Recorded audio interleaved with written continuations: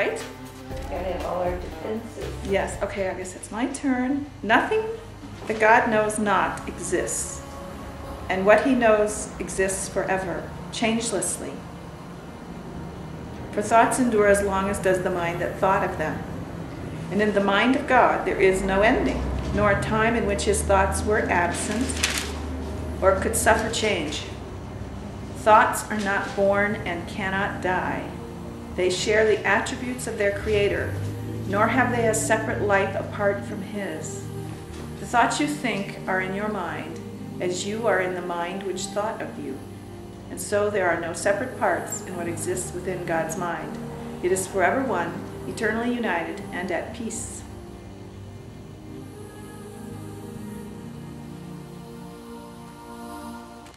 And this is, again, redirecting our attention to our thoughts rather than to the forms of this world, because our thoughts are more real than the forms, because this is an illusion, which is really kind of hard to get to. My thoughts are more real. I know, people are so used to thinking, oh, that's just in your mind. Yeah. That is unimportant. Right. But this bookmark, man, that's got reality. And our experience, what just happened here between us, and that's important. But what your thoughts are about what happened? What does that mean? Yeah. I know, it's really hard to get this, but he's telling us. Ooh, in fact, how is the... We have to return. Okay, so we can do another paragraph, because this one seems to be a good one. Right. Would you like to read it, Chan? Okay. Thoughts seem to come and go. Yet all this means is that you are sometimes aware of them and sometimes not.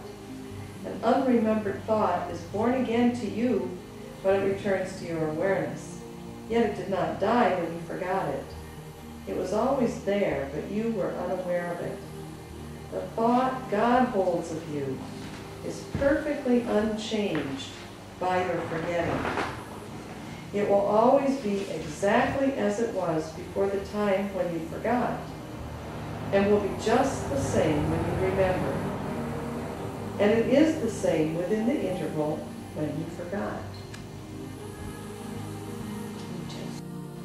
I know, isn't it amazing? That's These our thoughts only of God- crime.